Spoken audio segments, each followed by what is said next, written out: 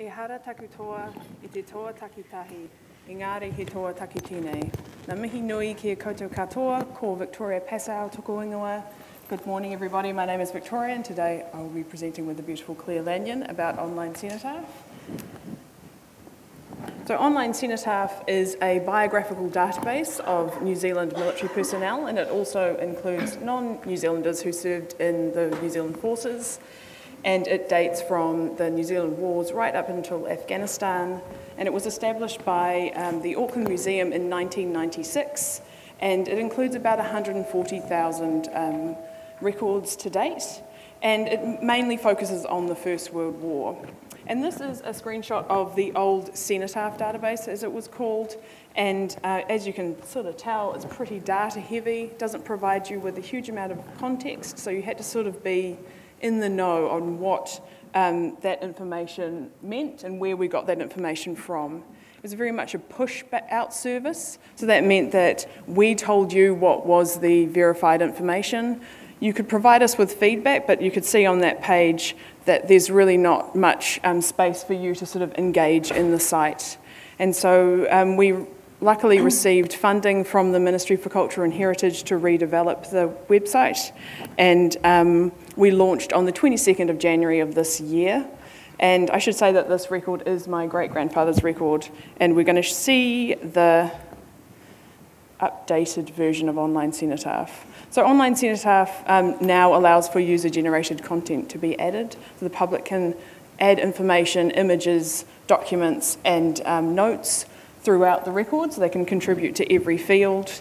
The database was also transferred from the DB Text platform to Vernon, and so that was quite a major task. I think it was a lot bigger than what we thought at the beginning, so we spent a lot of time testing and migrating that content over before we launched. Okay, so this is what the record looks like. So it's the same record with my family updating some photos and adding some notes. And you can see every field can be added to. It's quite a long record, which we'll touch on in a moment. And all the content that you add is published automatically. We don't moderate anything. It's a good core team of 2 who work on this project, so to try and verify all this content would have been a little bit unreasonable. The new database allows us to source the content that we put into the core database, as well as the user-generated content.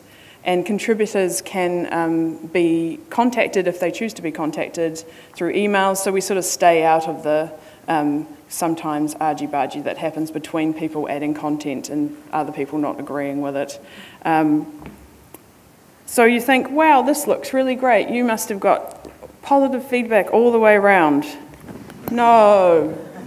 So we launched on the 22nd of January, day after. Somebody told us it was a load of rubbish. I think the project's really taught me to toughen up.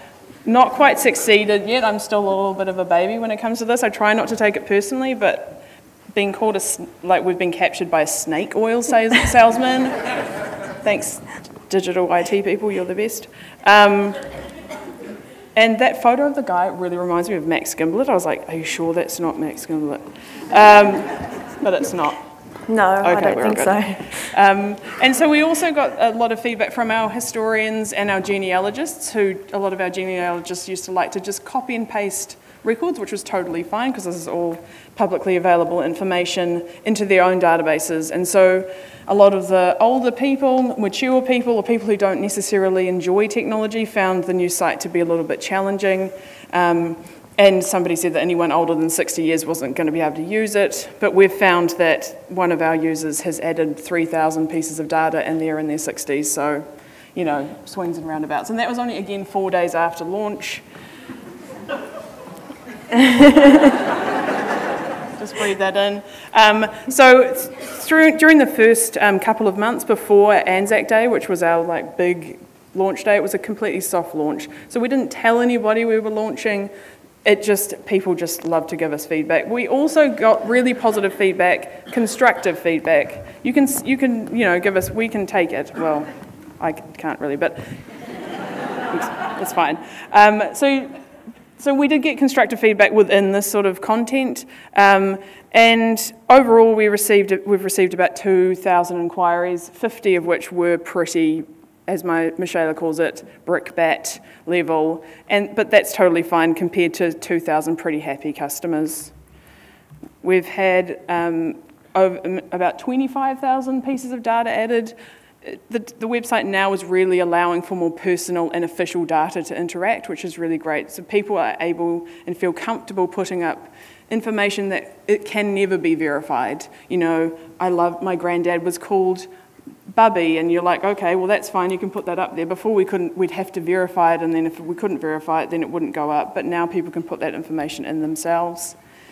And then the other element, which is really great, is that a lot of schools have been using this website, and a lot of school children want to do something when they go on the site. They may not be able to add data, but they can lay a poppy. And so every year, these poppies will be removed, and you'll be able to remember the service person again.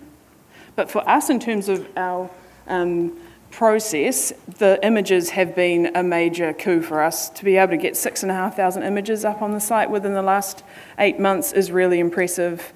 We had a very small team of staff, including just maybe 2 or 3 hours a week of somebody scanning images to archival quality. And so with our really dodgy maths, we sort of guesstimated that it would take us about 10 years to add that many images, because we just weren't at the time, you know, being able to scan as much as we wanted. So being able to get 6,500 images up is just awesome. So this is the technical element of it, is that people were very concerned that our content, the core data, which has been verified from military personnel files, nominal roles, and other primary and secondary sources, were going to be completely dirtied by the public. And don't worry, it's all in Vernon. All of the verified content is in Vernon, and other collection management system, which is Kentico, that the museum uses, keeps all of the user-generated content. As I said, we don't moderate the content, it's automatically published, but we can edit, remove, delete the content that has been added by people. So it's not as if it's just up there. And then that content is then put up into the UI. And at the moment, Kentico is not able to be searched by the user interface, so hopefully at some point we'll be able to make the user-generated content searchable through the website. So this picture is just to say that at the beginning, in terms of the inquiries, not in terms of the technical side of things, I was the only one really responding to inquiries. So it's about sort of like trying to emphasise that you need to have a team of people, a workflow, to be able to support a project. Just because it's online and people can add content themselves doesn't mean you can just walk away and leave it to sort of sort itself out. So we had to sort of think on our feet and create, you know, a really strong inquiries workflow, and also just change our ethos in terms of how we support people. Before, we sort of tended to be a little bit of gatekeepers, like you can't put that information up. We have all the information, but now we're sort of trying to, you know, emphasise manaakitanga and support everybody in creating a community. And lastly, from me, Online Cenotaph, even though it's digital, there's still going to be people very sweetly calling me a curator, which I am not one, sending me letters and saying, I can't add that content myself. So just because it's digital doesn't mean that you will not be manually adding content on there, so you need to have support team to work on that. Thank you. So I am responsible for the Heipo Araha Community Cenotaph part of the project. And it really is about bringing the community in, first of all, I guess, making Online Cenotaph visible, encouraging people to use it, and encouraging people to contribute to it. So we received a very generous lottery grant to, I guess, do a couple of things. One of those things was to redevelop some galleries, some World War I galleries, but the other part was this community project. And as part of it, there are two physical elements. So one of those things is this mobile roadshow unit that you see there. And inside, we share 3 stories of service personnel from Online Cenotaph, But the most important thing that's in there are these things called artefact digitisation units. So we have 9 of these artefact digitisation units. 2 of them, in fact 3, 3 go out in the Mobile Roadshow unit. But the cool thing is they're locked down to Online Cenotaph and obviously some websites that make sense around that. People can sit down or stand in front of it and search for their person. And then underneath that keyboard, you can just see a little shiny glowing box. That's a photo booth. So essentially, people can bring in their objects, their letters, their diaries, their medals, anything that relates to a person within Online Cenotaph, digitize that, and immediately it will upload to Online Cenotaph so anybody across the world can see it straight away. So one of the cool things about this project is we have 9 of them, as I've already said, but 7 of those we loan to libraries, RSAs, museums, and other heritage organisations, or even events that make sense. So they go out, they're a standalone thing. If anybody in the audience is interested in borrowing one, please come and have a chat with me. It's a 4-year program, so there's plenty of time, obviously, for you to take it on. You can see here, this is an actual photo that was taken on Anzac Day. This lady, whose hands you can see, she was wearing her grandfather's medals, so she digitised those, and she was able to share them with her brother, who's not very happy that she has the medals. And the amusing. So this is another story that happened on Anzac Day, and Victoria and I often go out to these events. And we kind of, it's really easy when you're sitting in the museum to almost forget that there's this personal side behind it, but we hear these amazing stories every day, and we see amazing things that are brought into us that we just wouldn't have access to usually. And people are very, very appreciative to be able to share that. So this particular group, there was about 15 in this family, and they'd just been to the dawn service, and they walked in and started typing on the artefact digitisation unit. They found their person straight away, and in little groups they had family photographs standing around the ADU with their person in the middle, and it was just such a cool thing. I kind of had to take a photo of it.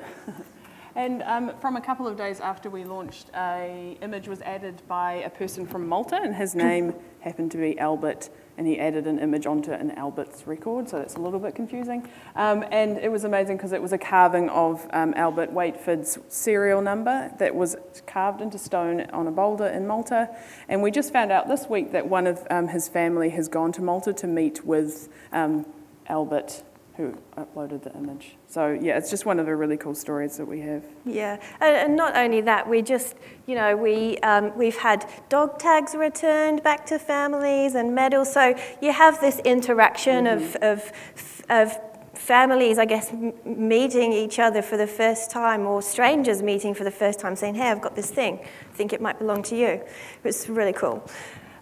So here at NDF today, we are launching a social media campaign called Discover Your Connection. So really this was about enabling people to, first of all, identify a connection if they have a known or a familial connection, but also recognizing that only 40% of New Zealanders believe that they have a connection to somebody in World War I. So we kind of took that to heart and really wanted to recognize it and enable people to commemorate and provide a focus for that commemoration. So this is the hashtag. Unfortunately, you have to look at my face for a couple of minutes. This is a tweet that I did on Saturday, and you can probably hear that I've got this weird English-Australian accent. I'm fairly new to New Zealand, and my grandfather served in World War I, but I knew that he wouldn't be on the database, he was English. So I put in my most important name, my maiden name, and found a guy called Cornelius O'Connor, and it was so amazing because this guy shares my dad's name, and what a weird name it is. So, you know, it was cool, and I had a little look at his record, and he also lived or was born 20 kilometers away from where my dad was born. So he's my guy. And I encourage you to hop onto Online Cenotaph, have a look, put in a name, a place, a date, some relevant thing that you are interested in. Please tweet, use the hashtag #DiscoverYourConnection. It would be great if you could also put a link to that within the tweet so that others are able to have a look at your connection and maybe discover theirs. And if you're really, really kind, please also add in our Auckland Museum handle. So the future. To be honest, we don't know what we don't know. So we're not really sure how our content's going to be used, but we're really excited to say that the API has been opened up and it is described with linked open data, so you'll be able to utilise it in any way that you want. We're really appreciative of the museum providing ongoing enhancement support for the next few years, so we will be able to tweak any things that the people who think it's rubbish will be happy with, and also just being able to create connections. And we just want to say a big thank you to all the institutions and organisations that have supported the launch. It's not just us, it's been a lot of people helping us along the way. Thank you very much. Thanks.